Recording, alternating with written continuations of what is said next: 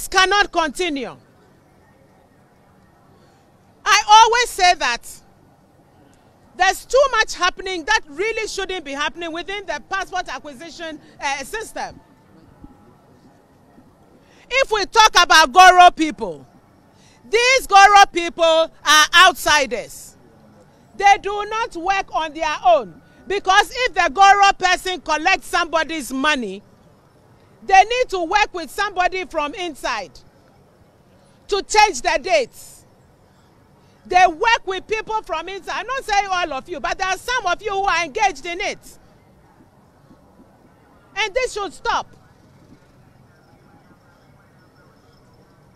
The blame is always on the Ministry of Foreign Affairs. Meanwhile, it's the agencies, and I'm sure even some of our staff are involved.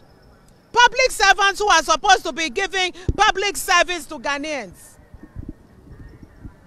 The Vice President has led the digitalization effort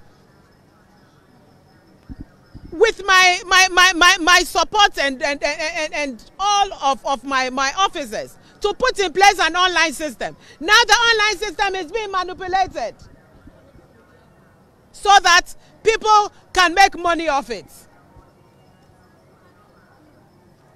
There's an investigation going on and some names have been mentioned. And there are people from outside, a cartel, who are working with people from inside. Anybody who has been here for more than a year, from Monday, please do not come back because you've been changed. We want to bring some sanity. Every time politicians are corrupt. Meanwhile, it's some public civil servants who will do things that shouldn't be done, and then they put it on politicians. We come, we do the right thing. I'm trying to bring sanity into the passport system, but no.